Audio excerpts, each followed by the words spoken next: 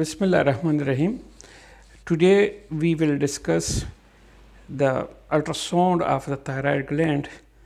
As we know that thyroid is making a big health problem for the public, and its enlargement is called goiter.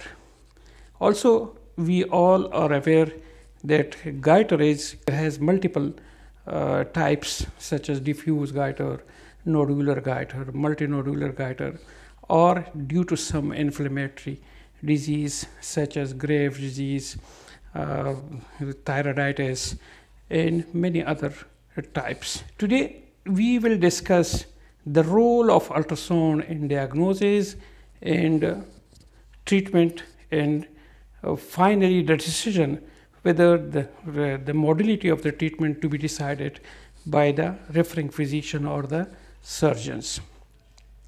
As you know, the SEAS, which is abbreviation for the Sono Experts Educational Society, we will deliver a series of the multiple ultrasound lectures under the supervision of the SEAS team. Now let's start the thyroid gland and to know the normal anatomy and its physiology. Thyroid gland is composed of two lobes, and both of these two lobes are connected by a isthmus which is lying in between the two lobes. Approximately 14% of the patients have an accessory lobe, and that is called pyramidal lobe. In this pyramidal lobe extends from the isthmus to hyoid bone in front of the thyroid cartilage. The thyroid lies in front of the trachea, and its relationship posterolaterally there is carotid space. Anteriorly and lateral there are the strap muscles and the sternocleidomastoid muscle. And posteriorly there is perivertebral space, and on left the esophagus. The thyroid lobes are ellipsoid in shape, and to calculate the volume of any ellipsoid shape there is a formula that we should multiply the width, the distance, the three dimensions in that to be multiplied by 0.5 or divided by 2. Since we have two lobes, therefore at the end we will multiply it by 2, and the sum of this volume will be the total volume of the thyroid gland. Now the isthmus is, in this calculation of volume, we are not calculating the part of the isthmus. So if the isthmus is more than 1 centimeter, it will be included, or it may be the sum of the both lobes plus the isthmus. Here one thing that we should take care, we should be have cautionary measurements, that difference in techniques such as probe pressure and also estimation of the thyroid anatomy. Sometimes we are including the isthmus and the capsule thickness that can produce inter-observer errors up to the 26% of the total volume. Whenever we are doing the ultrasound of the thyroid gland, some characteristics of the thyroid glands should be taken or considered. First of all, echogenicity. Echogenicity may be isoechoic, hypoechoic, or markedly hypoechoic, and sometimes hyperechoic. And whenever we are talking regarding the echogenicity, there should be a reference point. And for thyroid gland, the reference of echogenicity is strap muscles, or it should be compared with the submandibular glands.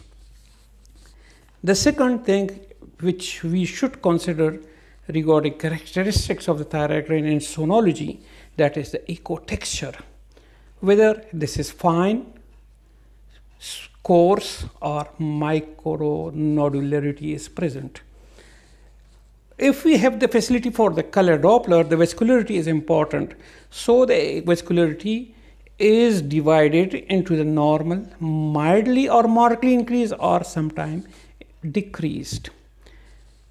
Another important factor is the margins of the thyroid gland, which is smooth, microlobulated, or macrolobulated.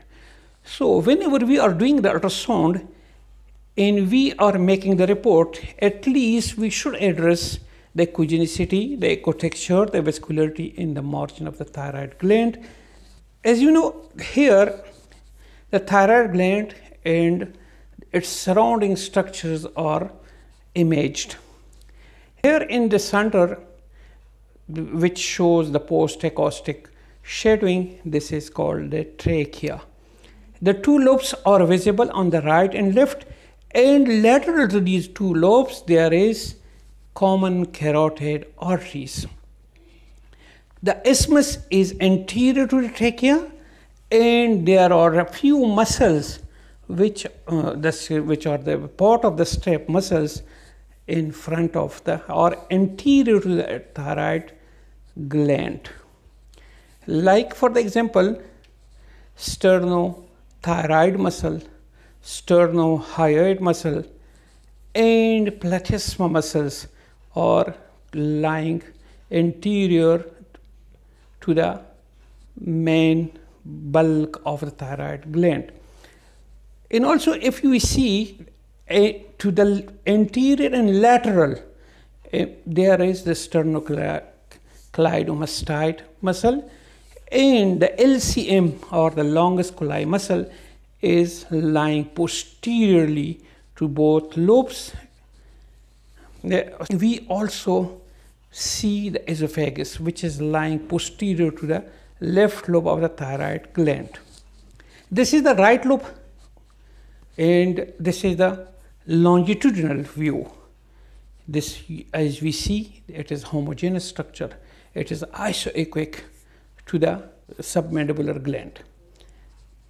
The left lobe in this image, this is also homogeneous structure, isoechoic, and such findings we will see when we are doing the normal thyroid ultrasound.